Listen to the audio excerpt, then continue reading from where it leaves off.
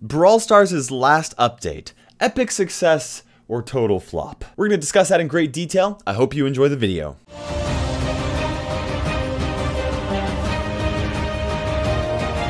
Hello fellow brawlers, I'm KairosTime and it is time to brawl. Now today's video is going to be all about the most recent Brawl Stars update. Now with each new big update with Brawl Stars, I release an honest review type video similar to this where I share my thoughts regarding the positives and the negatives. And it's really funny because I typically really like Brawl Stars updates and I always seem to get a couple of people commenting something along the lines of, "It's not an honest review if it's all positive, Kairos." Almost as if honesty infers that you dislike something. I assure you guys, these are 100% my honest thoughts, and it's actually just that most of the time, I really agree with what the developer team is doing. They are seriously making one of, if not the best mobile game out there, guys. With that being said, today's video is not going to be nearly as one-sided as they have been in the past. I have a lot of things that I really like about this update, and a lot of things that I want to be improved. We're going to start this video off by talking about the things that I love about this most recent Brawl Stars update, and then after that we'll move on to those suggestions. First of all, character remodels. Nita looks awesome. Panda Nita, even more awesome. Bull also looks good normally, but his Viking bull skin is seriously so cool, and I'm absolutely in love with it. The shield, so nice. I know that a lot of people are upset about Brock's hat, but honestly, I like the new Brock way more than I like the old one. And Beach Brock is also super cool. Barley looks really cool. Golden Barley looks way better than he used to before. And then Wizard Barley. Oh my gosh. Wizard Barley is so cool. In my opinion, it is on par with Phoenix Crow, and the fact that they are giving it to their players for free absolutely blows my mind. Like that, it is so cool. Okay, 3D gameplay. That's the next thing that I love, and I am amazed.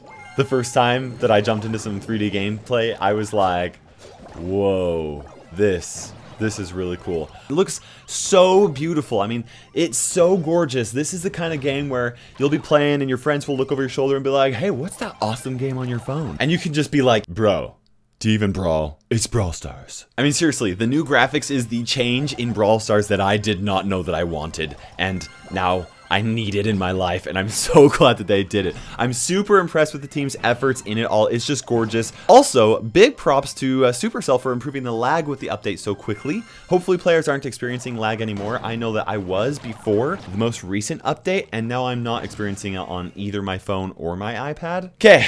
Next thing I want to talk about that I really love is the UI. Now, I'll talk about my issues with the UI a little bit later, but other than the things that I don't like, I love the new UI. Now, I know that that doesn't really sound like a positive thing, but I really, really do love it. Some people are going to say that it kind of looks like a Fortnite lookalike, and I don't know that that's necessarily a bad thing, and I don't know where their inspiration came from it, but the fact that the UI now has a bigger focus on the characters in the game, I think looks fantastic, and I love the idea. I definitely think this is in the right direction. They just need to flesh out a few things that I want to be improved, and I'll be talking about that a little bit later. Additionally, I just wanted to say one thing about the UI that I love, and that is that you can now see the current map.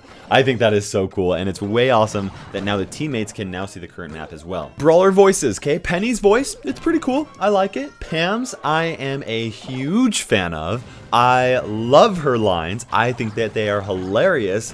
I am not a fan of Poco's voice. I was actually pretty disappointed when I heard it. I don't know what it was about it. I feel like Poco has all of this personality, and then he came out and he just kind of sounded like a regular guy.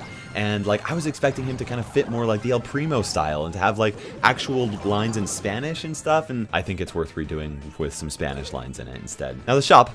I imagine 90% of people won't have even noticed this because they don't spend money, but they've actually increased the amount of gems that you get for spending money. They didn't even mention that to us, so I appreciate that. Leon. I think Leon is a super cool brawler that totally does shift the meta. I love his invisibility mechanic. He really does feel like that super cool ninja brawler that I was hoping that we would get into the game, and I think it's really awesome that Supercell also quickly rolled out a nerf to him within a couple of days of realizing that he was completely ridiculously overpowered. And as I'm recording this video, the only Leon practice that I've had post-nerf was actually the gameplay that you're seeing in this video, so I still don't 100% know if he's overpowered or underpowered or where he's at, but I love his mechanics, and I think think that once he does find a good balance in Brawl Stars, he's going to be such a cool brawler. I think it's awesome. Balance changes, I think, were on point. I am so glad that they removed the randomness in pennies and spikes mechanics, and I think that's going to make a huge difference in making Brawl Stars more competitive. I'm a little bit surprised that Pam got a buff. I didn't really think that she was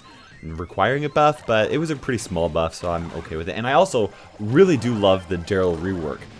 He's definitely not as strong as he was in Heist as he was before. I mean, let's be honest. No brawler was as strong in any game mode as Daryl was in Heist. I mean, it was ridiculous. Now he's just way more viable in so many different situations. I'm still not 100% convinced if he's balanced or not. I don't know if he's strong or what, but I love that he's different than Bull. I think that's great. Okay.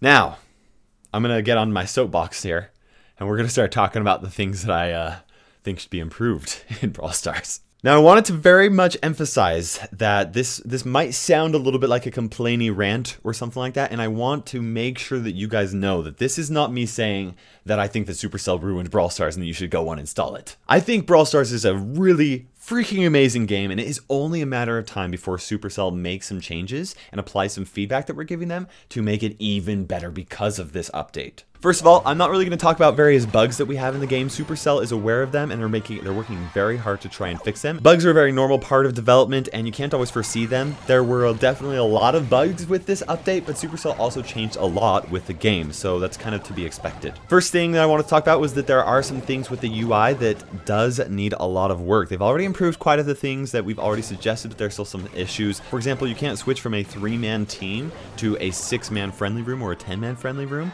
without kicking everybody and re-inviting them, and that feels very unnatural. Also, I know that this might be little nitty-gritty picky, but I am very annoyed that I have to click one extra time to select my brawler when I click on the brawler that I'm currently playing in a game mode. Next thing I want to get feedback on is invites, okay? I get a ton of room invites. I'm really lucky to have a lot of friends that want to play with me, okay? I have 100 people in my band, and then I have a full friends list at 200 players. But I feel really bad because when I pick up the game 20 times out of the day, it's actually for me to just check something for a YouTube video that I'm working on or something like that. Mostly, I just feel bad that I have to reject people that are wanting to play with me like that. And then that makes me sad because then when I do have time to play, I want them to send me those requests.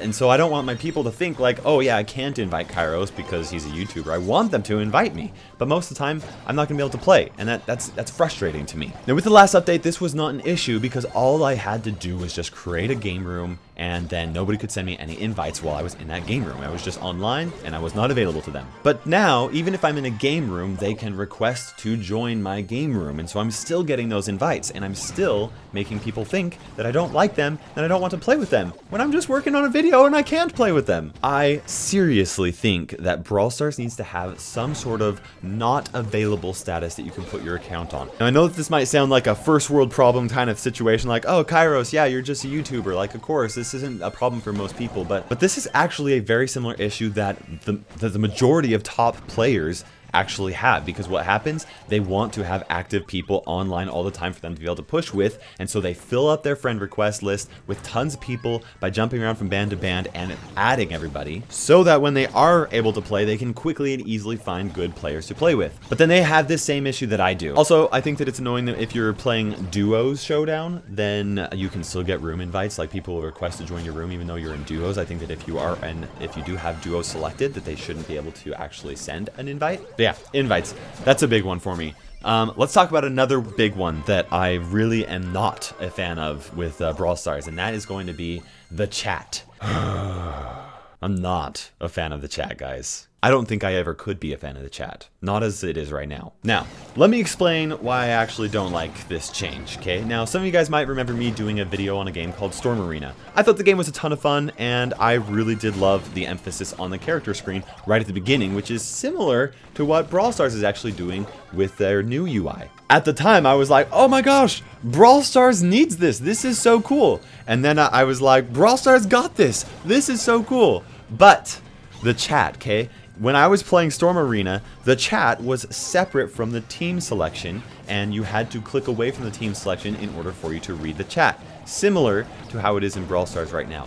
I was so frustrated with it. In fact, I took the time to write up a massive email to the developers talking about how it actually took away from the social aspect from this game that should very much be a social game. It's frustrating to have to toggle back and forth between different menus just so that you can read the chat or send a message. And to me, it honestly feels very disorganized. You shouldn't have to look away from your team to see the team chat. It should just be there. So when I opened up Brawl Stars with the new chat in the developer build for the first time, I saw that they had the same thing. I literally just put my head in my hands and just shook it. I was like, ah. Such a downgrade from the last selection, in my opinion. Don't get me wrong, I love the emphasis on the new brawlers, but the social aspect of the game is way more important to me than looking at cool brawlers, even if it's a Phoenix Crow. Here's some of the reasons why I really dislike the chat so much, okay? So teammates are less likely to look at the chat. You kind of like have to play smoke signals. If they're just like sitting ready, and they're like not paying attention to the little icon in the above that just says 1.